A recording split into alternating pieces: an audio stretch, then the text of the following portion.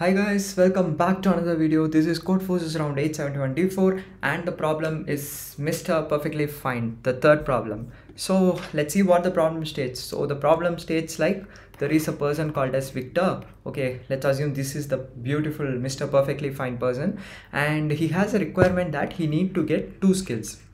How does he gonna get 2 skills? By reading books. So he has like, let's assume that there are shelf and there are n books here. Okay, so each book will contain like mi minutes to read.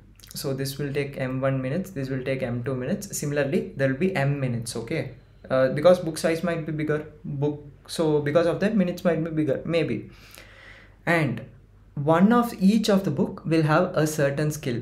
Suppose if he reads the first book, he can acquire the first skill.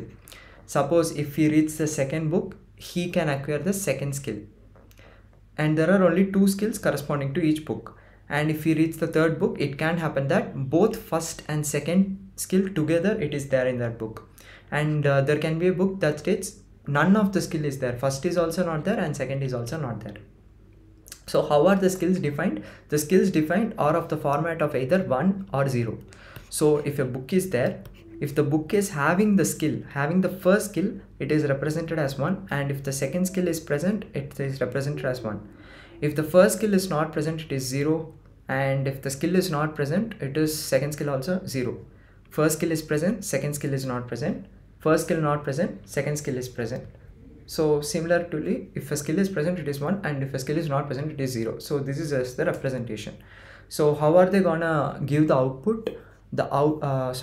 How are they gonna give the input? The input will be of this format. They will give you how many books he has and how many minutes it will take for him to read the book, and also what is the skill corresponding to it.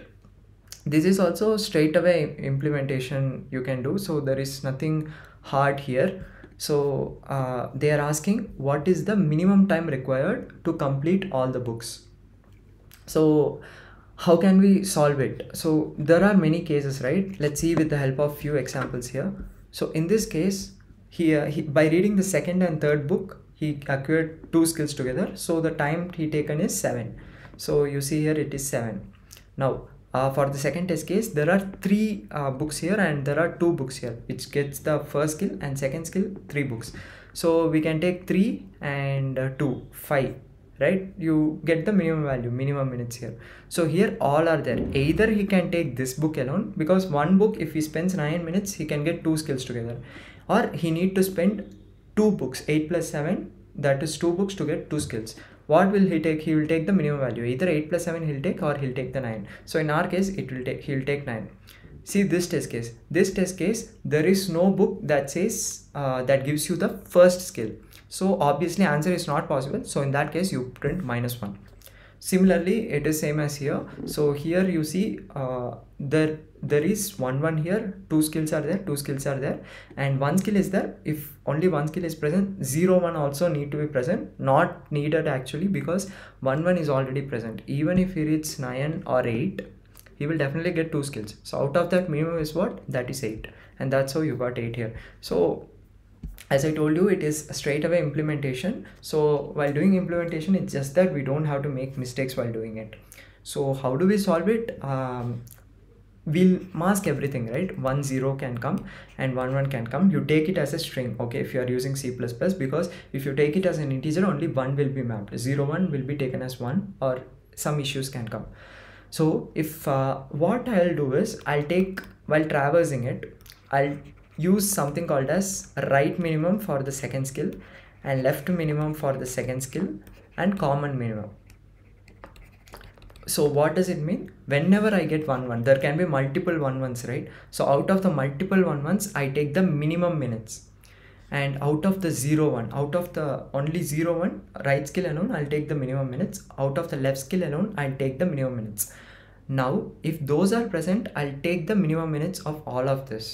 Now what is the condition I need to add?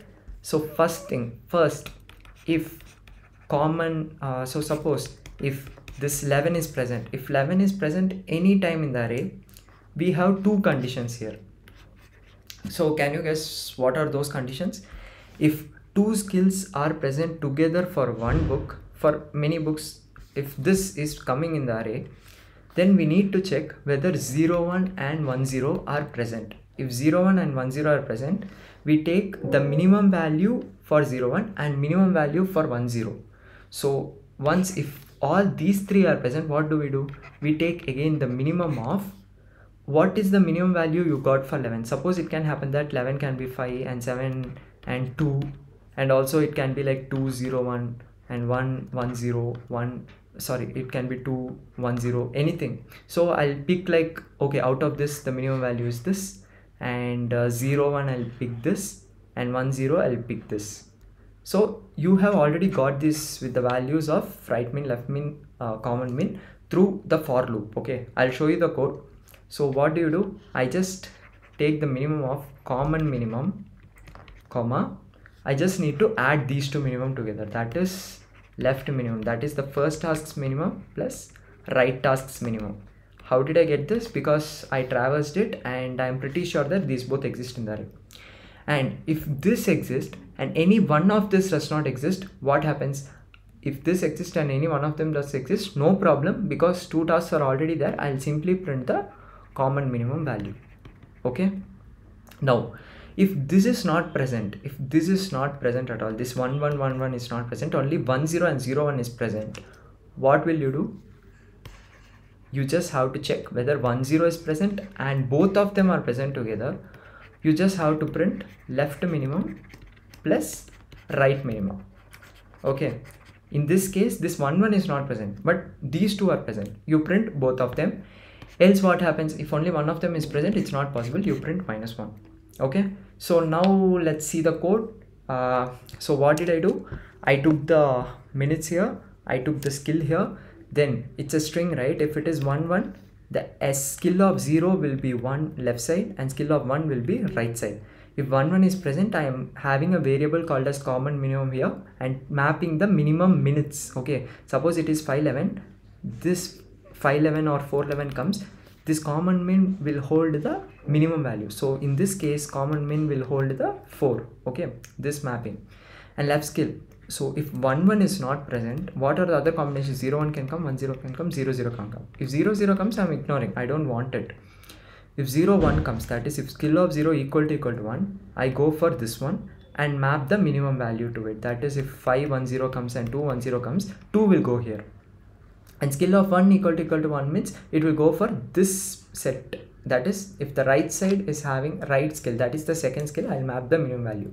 Then as I told earlier, if common min not equal to int max, what does that mean? By default, I am assigning common min, left min, everything as maximum value, beyond which it can't come. So if it is not equal to int max, I am doing, if left min is present, common min not equal to int max means somewhere on the for loop, common min has been initialized. So if common min is initialized, definitely I can say that 1, 1 exists.